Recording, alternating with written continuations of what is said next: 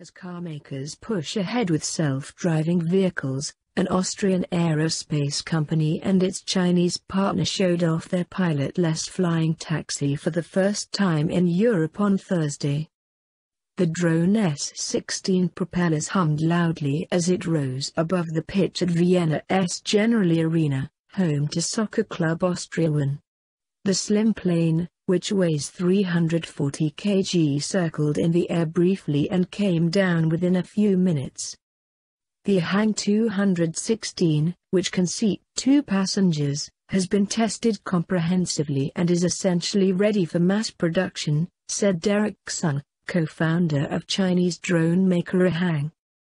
Joining the race for new autonomous aircraft services that do not require runways, the Hang entered a strategic partnership with Austria's FAC, owned by Chinese aerospace group AVIC, last year, aiming to offer short-haul services for passengers, industrial equipment and urgent medical deliveries.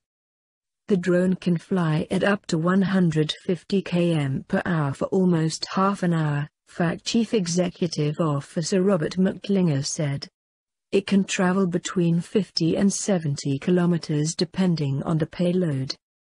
The passenger cabin is small, with legroom that taller passengers might find less than adequate, an Austrian photographer who took part in a demonstration flight told Reuters. Thanks for watching. Please like, share and subscribe our How to